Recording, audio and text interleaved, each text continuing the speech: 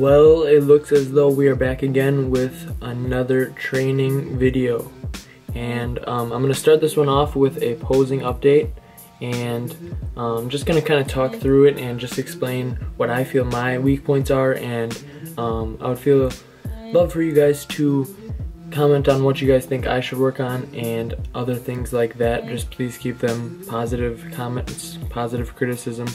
And yeah, so starting off, I just did a lat spread, front lat spread. Gonna be doing mostly bodybuilding mandatory poses, and my front lat spread has definitely gotten a lot better. If you've seen previous posing videos, I've worked on it a lot, but it can still improve, especially from the front. As you just saw there, my double bicep is one of my strong points, and my arms have really come up in this last bulk that I've been doing over this past winter. As you did know, if you guys have followed my Instagram, followed my channel for a while, I've done a lot of upper body work this off season and really focused on bringing up my upper body in tune with my legs. Seeing this video, it would be kind of hard to imagine that, but that just kind of shows you that the success I have been able to have over the course of this winter and this current bulk I'm on.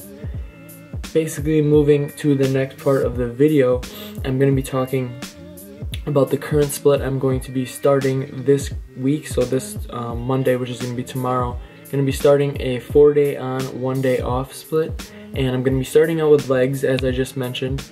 Actually, I didn't mention that. I'm going to be starting out with legs, and then I'm going to be going to chest and tris, then I'm going to do a back and bis, and then finish with shoulders and arms. And then I'm going to take a rest day.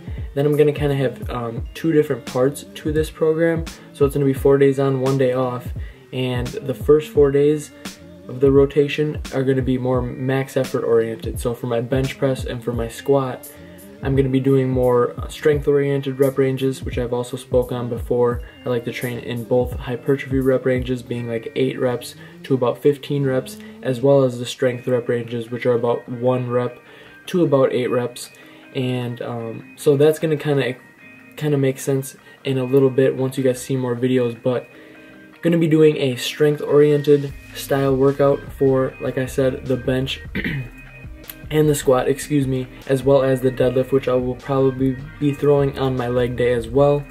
And if I did throw it on a different day, it would be my back day, but I usually like to stick to the pull-up being my compound movement for my back day. So as you guys are going to see, I'm going to be doing that type of rotation. So after my first 4 days, which are going to be the more strength-oriented days, I'm going to be taking the rest day, then doing the same 4-day split, but it's going to be more hypertrophy-oriented rep ranges. So 8 to 12, 8 to 15, and it's going to be more my isolation type of exercise days or more my bodybuilding high-volume days. So it's going to be kind of like I'm doing a continuous, I guess that would be a 10-day split, but it's going to be kind of rotating. So the reason I like doing that is just so you're not getting the same chest day on a Monday. You're always doing legs on a Tuesday. With this, it'll kind of rotate, and I'm still able to get that hypertrophy work in as well as the strength work in both, in all of the exercises. So if you saw my previous videos too, I talk about how I like doing that,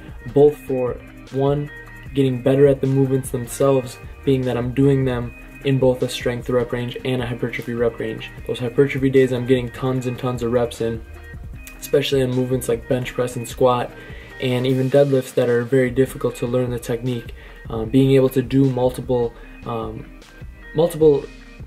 being able to do the movement multiple times per week is really going to get you in tune with that and get your muscles to be consistent with that movement pattern. I always like to say, like Kobe, LeBron, Michael Jordan, any of those good basketball players, they didn't just sit at home and watch TV and improve their shot. They went to the gym and they take repeated, constant shots. They're taking thousands of shots a day to work on their craft. So I like to say, the same way they're doing that, you can kind of think about it that way with your bench press, with your squat, and those major compound movements especially that are more difficult to learn and not as easy to pick up on the form right away. So just do the movement more. A lot of times people ask me what tips I would recommend to improve their deadlift, improve their bench, improve their squat.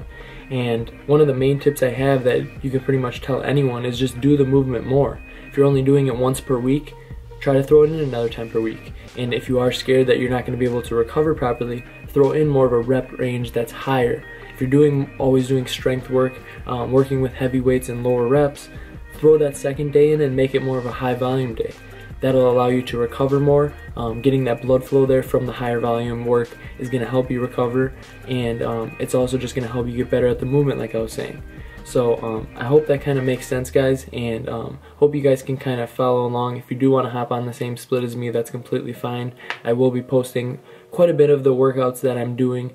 This workout you're seeing now is actually a push day, but it would be considered more of a high volume push day.